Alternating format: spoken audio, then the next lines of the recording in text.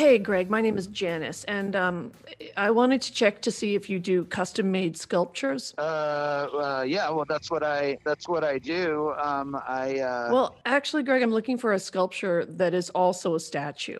And it would be a likeness of my ex-husband. And well, yeah, actually, I don't do that type of, I don't do figurative uh, sculpture that's the likeness of people. have you ever done, for example, oh, I don't know, a stick figure, something like that? Yeah, I would actually, are you aware of my website? I haven't seen the website, but one of my girlfriends at the club gave me a recommendation, and she said that your abstract work can really capture the essence of something or an idea, and that's what I'm intrigued by. And I wanted a piece that would represent his essence, which is some sort of a portrayal of the human body, right, as you interpret it. But it's important that you portray the gosh, how shall I say, his manhood in a way that is flaccid. Okay.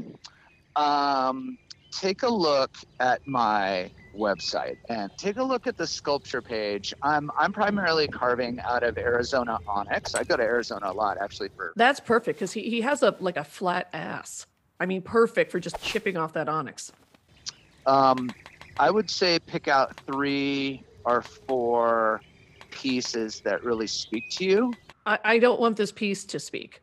I hope it's not going to have some sort of gadget where it speaks to me because I had 7 years of that. No, no. You I know what I mean, I mean? But mean, this one, I mean, speaks to you artistically. okay, got it. Now, how mobile could this be? I mean, I would like to be able to put the statue on a flatbed to parade him all around town. Uh, well, anything's mobile. Could you do a mostly abstract piece? Because I love where you're going, but with an anatomically correct manhood just jutting out, just that one part, Uh, I suppose. because it's something that he's going to see himself. He's actually coming over this weekend. So what would the timeline be on this? Oh, we're talking a while. I mean, I have. Ballpark it. How much to make it by Friday? Oh, no, no, no, no. We're talking weeks and weeks and weeks, my dear. This is and how big of a piece are you talking about? The good thing is the manhood piece will be 3 inches at most.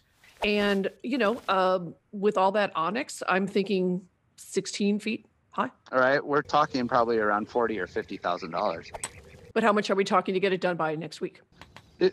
That's not possible. That's when he's coming to get the kids. And I really want the kids to know what a tiny dick their dad has and laugh. I mean, you know how kids are.